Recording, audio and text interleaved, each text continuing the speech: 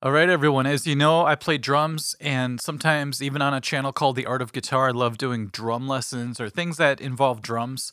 Mostly it's to play along to guitar licks and guitar riffs, but the other day I remembered a beat that completely stumped me, along with a lot of my other drummer friends who are all professional drummers. Most of them are, I should say.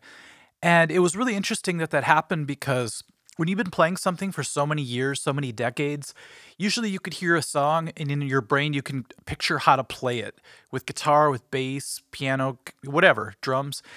And it got to the point where I played this and I was just like, how is this drummer doing this? This doesn't make any sense. So what I'll do is I want to show you guys, if you're a drummer, how to do this beat, the impossible beat. But also, if you're a guitar player and you don't play drums, you can maybe send it to a drummer that you know and see if they get stumped as well. So what I'll do is I'll first play the beat. I'll black the screen out so you can't see what I'm doing. And I want you to first hear what I'm talking about. So here are the elements in this beat. We're going to have a closed hi-hat. We're going to have a rim shot on the snare. We're going to have a kick drum. Those are the only three elements we're going to use. And what I'll do is I'll play it slow first, and then I'll play regular speed. Like I said, we're going to black it out, though, so that you can't see what I'm doing. And then when we come back, we'll talk about it. All right, here we go.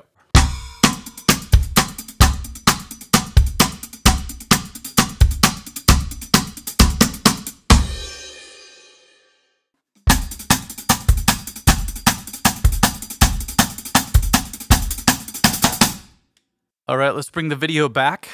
Now, it's a pretty interesting beat, isn't it? If you're a drummer, you understand why that's so wacky. Because, you know, when you're doing a rim shot, you're pretty much committing your left hand, I'm right-handed, so I'll just talk in that context, to the snare. But you could also hear the hi-hat going really fast doing 16th notes. So it's like it's going while the rim is happening 1, 2, 3, 4 on the main count. So it's very bizarre. You do have the kick drum, but it's not that important in the context of why this beat is weird. So let's just focus on the hands for a while. So the first thought I had was maybe he's doing 16th notes with two hands and then reaching down and just hitting the rim shot with the right hand. But that's very, very difficult up to speed. You'd have to go like this.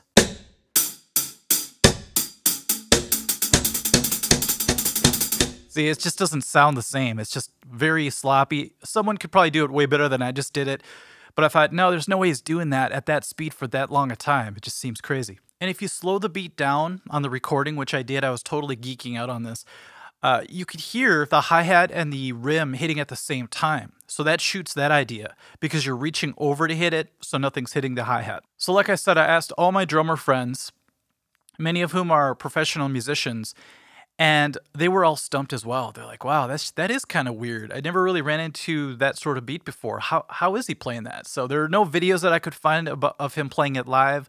So I thought I was just going to have to live with not really knowing. And then I got a reply from someone who was actually in a pop punk band.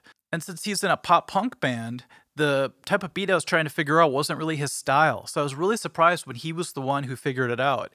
And all he did was he sent a quick little video of him playing a certain way, and I thought it was really mind-blowing. Once it finally clicked, I'm like, oh, duh, it totally makes sense. So thank you, Mike. At the time, he was in a band called Harland, killer drummer, and he got the right answer for me. So here's how you do it. You have to grab a third drumstick. That's why, you know, at first I was like, does this drummer have 3 arms? But really, all you need to do is hold 2 sticks in your hi-hat hand, we'll call it. Now, you could tape it. You could do all sorts of things to keep it like a V shape, because the way I do it's very painful over time if you're not used to it. I actually just stick my index finger between like that. But it creates this V shape. That's what's important, like that. Stick it like that so the hi-hat's in between, and then you play up and down. Isn't that crazy? So then your other hand's free, obviously, to play whatever it wants. In this case, just on the main counts, we're going to hit the rim shot.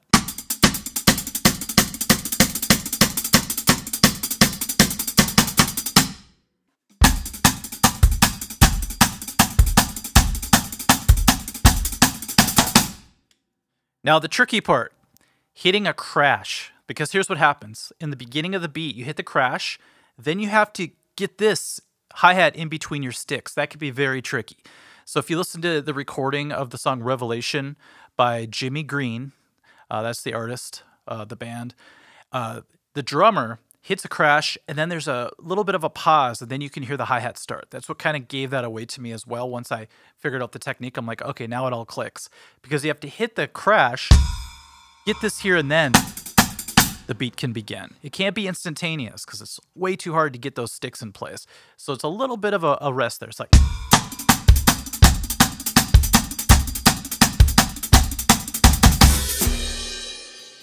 So there we go, mystery solved. Thanks again to Mike from Helen Keller for coming up with that answer. And once again, that's the weird technique I'm using right there. Go see if you could stump some drummers, okay? We'll catch you guys at the next lesson. Bye.